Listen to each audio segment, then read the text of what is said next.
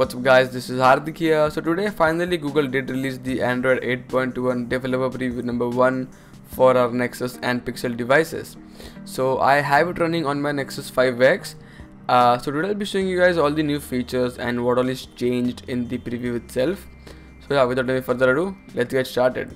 So first things first, the launcher here is not pre-installed. I did install the APK from the XDA itself. So yeah, we do get the Google Now launcher itself, but I did install the Pixel launcher.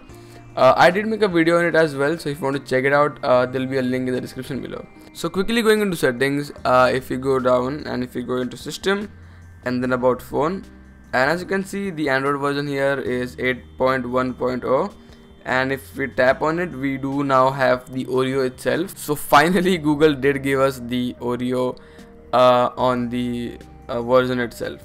So going on to the home screen again, the first thing you'll notice here is the nav bars. So as you can see, they did get smaller, and I really like it. Another thing about the nav bar here is if you go into settings again, as you can see the nav bar does change the color itself. So also they do dim a bit, because I think Google did keep in mind the burn-in issue that is happening on the Pixel 2 XL devices. So after a while they do dim, and if you tap on it, they do get activated, or they do get brighter again. So as you can see now it's dim, but if I tap on it, they will get a little bit darker, and yeah, I guess this is gonna prevent the burn-in issue that is going on onto the Pixel devices. So yeah, that was on the nav bar. Another thing that you'll notice here is if I press on the power button, we now have the menu similar to that of the Pixel 2 devices. So as you can see, we do have the power off, restart and emergency. So yeah, Pixel 2 devices had this or have this right now, so we do have this on the 8.1 itself. Also the settings menu is redefined.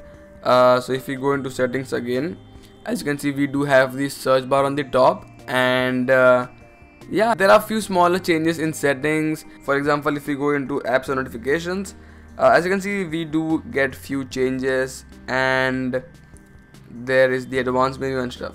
But the thing is, if we go back and if we go into system, there's a new tab called gestures. So these are all the default gestures, or these are the gestures that we do get on the Nexus devices. So jump to camera, flip to front facing camera and stuff like that. So these are all, or these were present on the outside of the settings, but it's now in the system. Also another thing, if you just go into the display, as you can see on the top, we do have the brightness percentage. So it's on 7% right now. So if you increase, the percent will increase as per the brightness itself. So I'll just reduce it, and it's on 16. So as you can see, it does reduce as per the setting itself. So another thing I have noticed in the 8.1 preview is that the fingerprint recognition has improved. So if I just do it, it unlocks really quick. So yeah, it's a definite improvement over the 8.0. So one thing you'll notice here on the top on the status bar itself is that now we do have the icons just as we got on the Pixel. So they are a bit curved. Also the vibrate icon is a bit changed, as you can see, and also we do have a little bit of space right over here after the time and also before the notifications. So people do have this on the Pixel 2, the regular model. So yeah, it's a really nice change to see over here. So the next thing you'll notice here is the quick toggles. As you can see now, it's transparent, and if you take a closer look, you can see the date and the temperature in the background. So let's see if I just increase the brightness.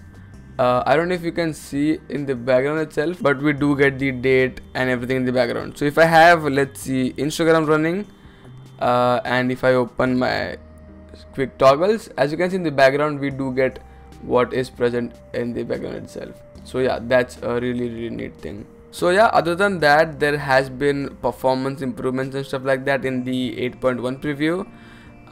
So yeah, nothing much to share. Again, the Pixel launcher link will be in the description below, and yeah, we do have the Google Now page as well. But again, for now, that's been it. I'll update in the description if we have more new features in this preview itself. So yeah, for now that's been it guys. Thank you for watching this video.